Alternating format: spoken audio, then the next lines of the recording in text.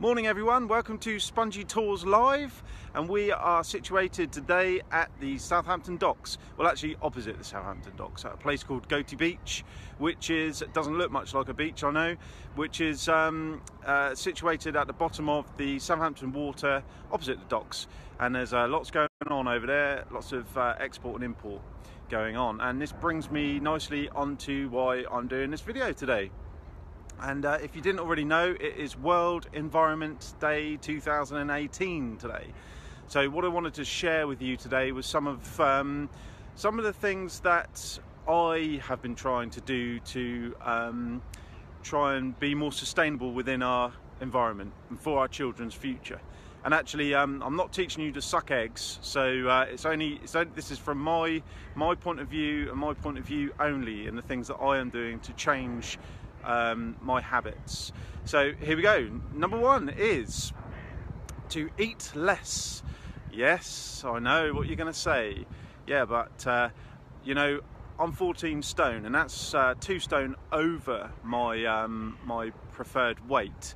And the reason for this is because I'm a bit of a grazer, and you know, I'm a little bit gluttonous, I have to admit, you know, and this needs to change. I need to become more aware of the times when I'm sort of picking and looking in the cupboards for food.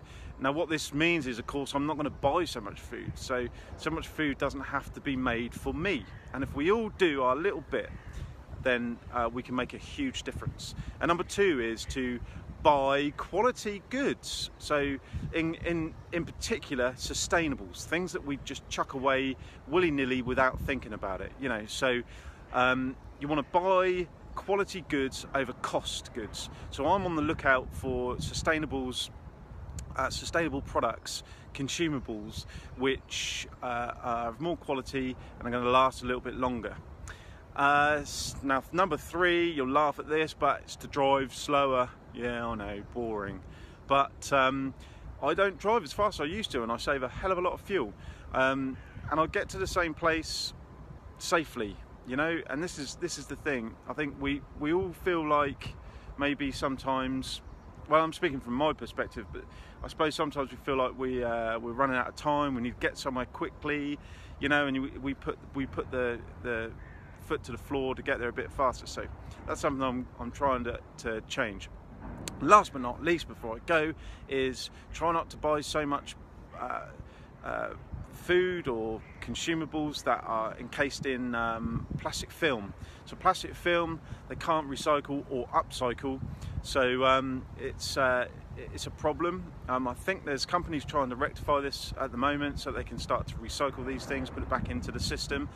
But at the moment, it just gets chucked away, and so I'm trying to buy products. It's difficult, you know, to find products that aren't encased, especially food at the moment, that's not encased in plastic film, but they are out there. We just need to make a little bit more effort to find them. So there you go, there's my 4 tips that I've been trying to teach myself over recent weeks and months. I hope they're of benefit to you, and we'll see you next time.